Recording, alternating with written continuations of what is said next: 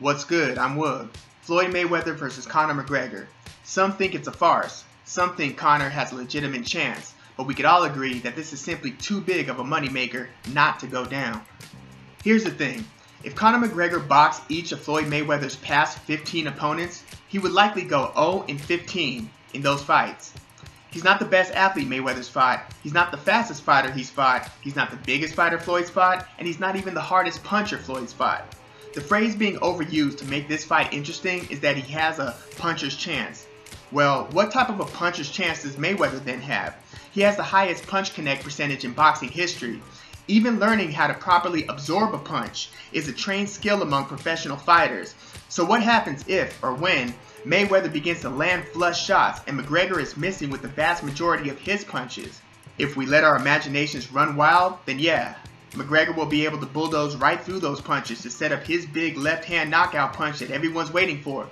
But future boxing Hall of Famers Manny Pacquiao, Miguel Cotto, and Canelo Alvarez, who's also much bigger than Floyd, were unable to do that.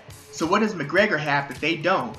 I'm not convinced that he punches harder than any one of those three fighters, let alone possess the footwork necessary to position yourself to land those punches against one of the greatest defensive fighters ever.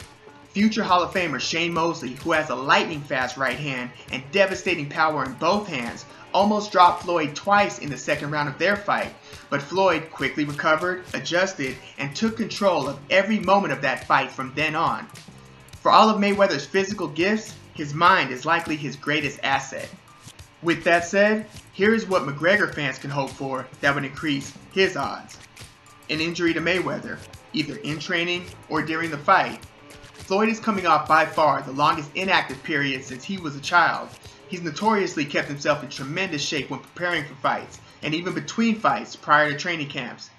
This nearly 2-year retirement period appears to be the first time he's ever taken his foot off the gas. That, coupled with Floyd being 40 years old, makes it much more likely that he'll injure himself during a rigorous training session. See, we take for granted the work that goes into one being a world-class athlete.